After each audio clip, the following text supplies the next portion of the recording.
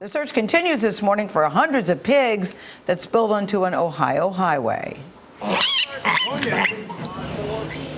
Nothing like the squeal of a pig, huh? A truck carrying some 2,200 little piggies lost control and crashed yesterday between Columbus and Cincinnati. Workers retrieved the surviving pigs, but some just didn't make it.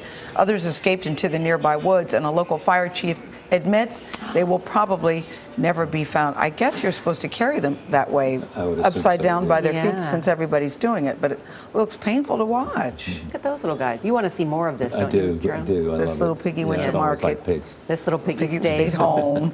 This little piggy had roast beef. This little piggy had none.